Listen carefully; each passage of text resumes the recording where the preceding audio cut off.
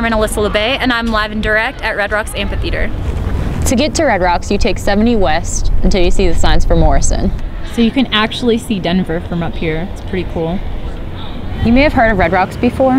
There's a lot of cool stuff to do out here. You can exercise. Supposedly, if you go from the bottom of the stairs all the way to the top once, you burn 40 calories, which is kind of a lot. If walking up and down the stairs isn't your thing, you can always walk the trails. Whether you're exercising or just walking around, there's some great views up here. These rocks are massive. They're so big. There's like no end. The rocks are actually the skeletons of the old Rocky Mountains. Besides the physical history, there's also a great musical history here as well. Even though there's lots to do here at Red Rocks, it's most famous for its concerts. Behind me are just a few of the concert posters from artists who have performed here over the years. So these were one of the first groups to perform here. This is a really creepy picture.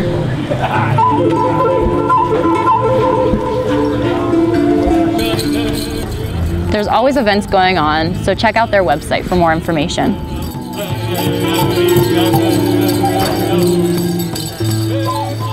If you're looking for an awesome place to hang out, come check out Red Rocks. I'm Senior Airman Labbe, and this is Live and Direct.